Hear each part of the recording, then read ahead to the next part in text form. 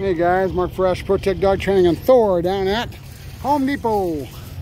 Gonna take him through the store. First thing he did was went and lit up on somebody who's out here selling things in the parking lot, sitting on top of a rail, not doing anything wrong, but it was just a different picture for him to see, and he lit up real quick on it.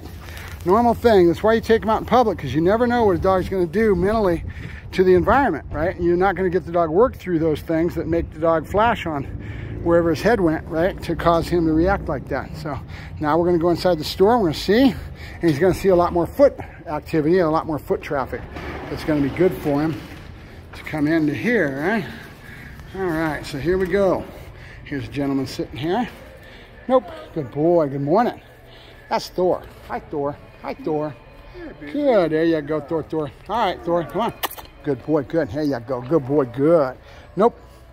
Good. There you go. Yes. Good. Stay. Good boy. We need to start working our downstairs. But this is all a probing. Find out where the dog's head's out and start sacking them out, right? And I've talked about it before, how we sack out a dog. But every dog goes through that in my program. Thor, come on. Because they've got to get environmentally acclimated to where they don't worry about anything in the environment. So look at that dog's reaction to that, right?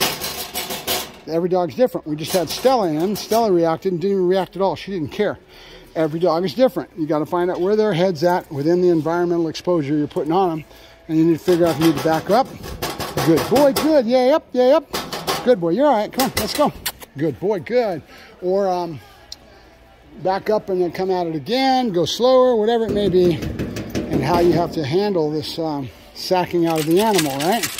This dog has never experienced this. This is going to be experience for him. So let me get busy with sacking out Thor in the Home Depot for his first time in Home Depot. A lot of things to knock on, make noises with, but he just gets accustomed to it. Now notice he's not reacting this time, but the first time it happened, he reacted and really had a hard time with it, right? There he goes, all right? Watch the body language.